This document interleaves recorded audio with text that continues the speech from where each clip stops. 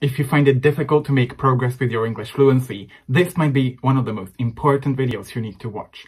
Learning and speaking English isn't difficult. What makes it difficult for you is the very thing that you think it's difficult. Why do some people go to the gym 3-5 times a week and find working out easy while there are other people who don't find working out easy? And how come you see so many people make progress with their English and walk into any conversation with confidence, yet you're struggling with lack of vocabulary or even with your fear of speaking in front of others? Do these people have a special ability? Nope. The only special ability they have is that they believe that they can do it. Hey English learner, welcome to this channel. My name is Chubby. I'm an English fluency and learning coach, and this channel is for English learners who want to learn how to make more vocabulary memorable and speak fluently, comfortably and confidently in any conversation. So hit that subscribe button if you are not a subscriber yet to get the best out of all the amazing and incredible tips that I share here to transform the way you think about your English. Einstein said something really interesting. He says, everybody is a genius, but if you judge a fish by the ability to climb a tree, it will live its whole life believing that it is stupid. Yet, you're exposed to English content all over social media and the internet, mostly from people who have little to no idea what it feels like to learn English as an international speaker, that tell you that English is hard, that there are certain words that have a difficult pronunciation, or that if you don't speak like a native speaker, you are a nobody and you're stupid. How do you think you're going to make decisions about working on your English, practicing your fluency, listening to or reading English, when 95% of the content that you watch on social media is telling you how English is hard and your English is not good enough? These videos and language content are basically part of a marketing scheme. They prey on your insecurities by telling you how your English is bad. I mean, how could it be better if you're just learning this language?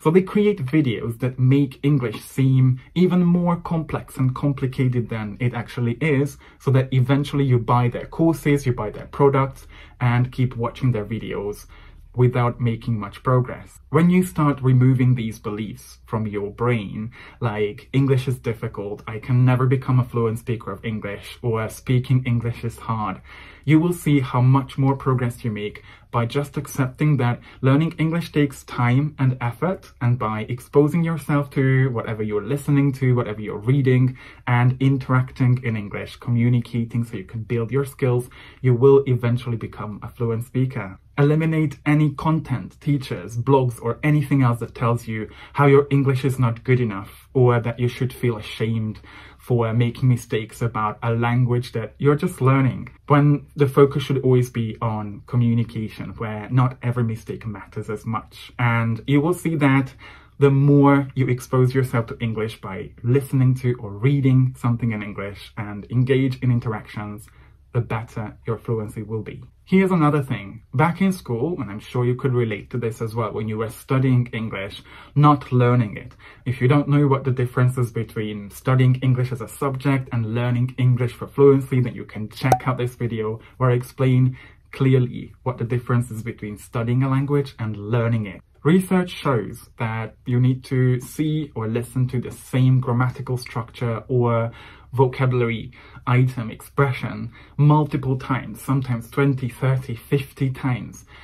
Things like, present perfect, or how to use should in a sentence, or the first conditional, in order for you to use it with confidence. Just like in your first language, I mean, would you expect a 5-year-old kid using their first language to use a first conditional right after listening to a first conditional sentence the first time ever? Then why? So what happens in school, at least this is what happened to me, let me know in the comments if you experience the same, you can relate, is that you listen to your teacher explaining to you the different grammar rules, and then you might do some practice in your workbook, and in best case scenario, you would do some speaking practice. Worst case scenario, there is no speaking practice, and then the next day or next week, you get a test. This is not how the brain works. If you're interested in more information on how your brain works and how learning eventually works, check out this video where I'm expanding on what it means to learn and how school doesn't give us the experience of learning. A test can motivate you to learn, but eventually whether the results you get through the test are good or bad doesn't really define your fluency. The learning process you're going through while preparing for the test is what really matters. I mean, we are not in school anymore. We are living our lives as adults. So it's important for us to do that process well enough for us to get benefits from it, meaning learning from reading and listening to something. It's something I'm going to talk about in a second. Just look at it from a different perspective. Would you expect yourself to drive a car confidently just after watching a video or someone else driving?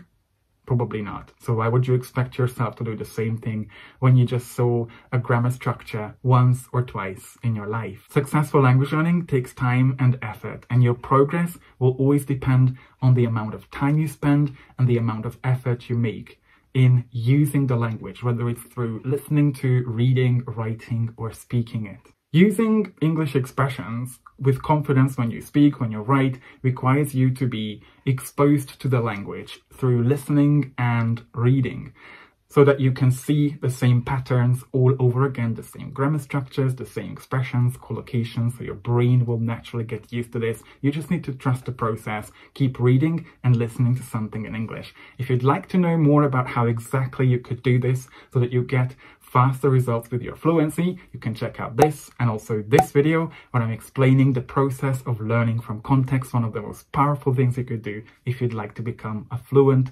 confident global English speaker. Would you like to keep believing that English is difficult, keep watching all these teachers and content telling you how your English is not good enough, how you have to speak like a native speaker, and placing a huge burden on your learning, staying forever stuck, hoping, wishing and thinking that one day English will just magically become easier for you? Or will you choose to change the way you think about English, just like everybody else, including people in my fluency program, the Proficiency Fortress, who have become fluent, confident global English speakers, and start believing that it's not you whose English is not good enough, you're just learning. It's not English that is difficult, it's just time, effort, and most importantly, patience with yourself that you need to make faster progress with your English fluency. If you choose to change the way you think about English and start believing that you can become a fluent speaker as well, make sure you download my free ebook to get clear on some of the biggest mistakes that I see struggling English students make that hold them back from making real progress with their fluency. And this is also where you will get some practical guidance on how you could change some of your learning habits to finally become the fluent global English speaker who you want to become, who walks into any conversation and talks about almost any topic with confidence. If you need some guidance or help because you feel like whatever you think keeps you forever stuck, feel free to leave a comment here. You could also drop an email or get in touch on my other social channels as well, and I'll be making sure I respond to your message at all times.